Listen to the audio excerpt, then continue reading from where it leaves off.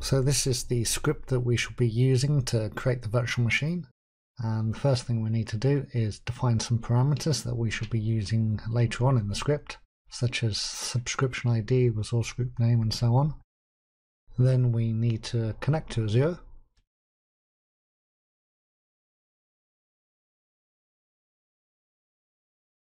We need to select our Azure subscription using a subscription ID, which can be obtained from the Azure portal. Next, we'll need to create an Azure Snapshot Powershell object that we can use using the resource group name and snapshot name parameters. Then I'm just going to use a bit of splatting to declare some common parameters, which will be the resource group name and the location.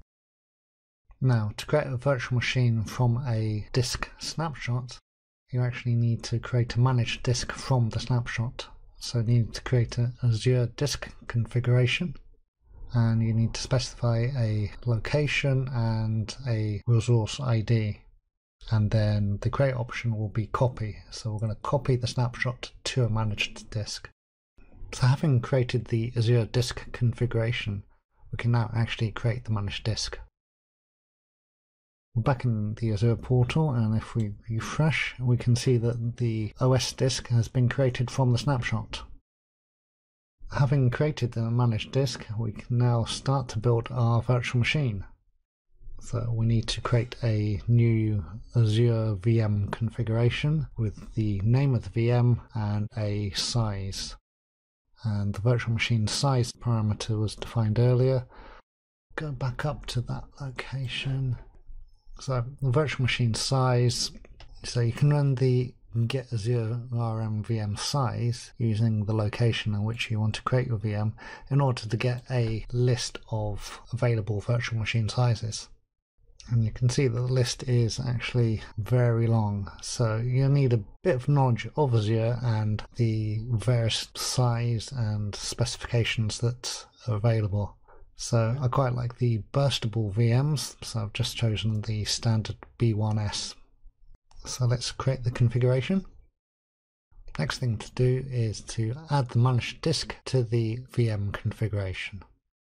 So that's now been attached. The virtual machine will need an IP address, and so this commandlet will create the IP address, and the name parameter here, we're using the virtual machine name and converting that to lowercase, and then adding _IP in order to create a new name for this resource. The allocation method will be dynamic, so that will just pick up an IP address from Azure dynamically rather than setting a static IP address. And we're using the splatted parameters for the resource group name and the location.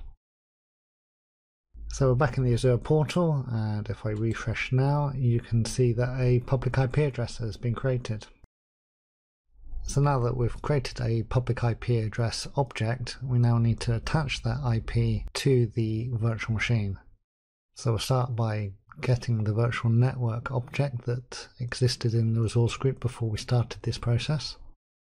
And then we need to create a network interface using the virtual network for the subnet ID parameter and the public IP address from the public IP Azure object.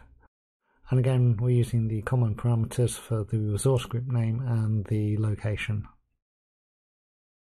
And clicking refresh, we can see that a network interface object has now been created in our resource group.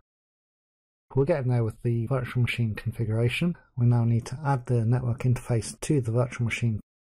We'll use that virtual machine configuration and the common parameters of resource group name and location to actually create a new Azure virtual machine with the managed disk from the snapshot. And it will create a standard storage account and give it a name, which will store the boot diagnostics should we need them.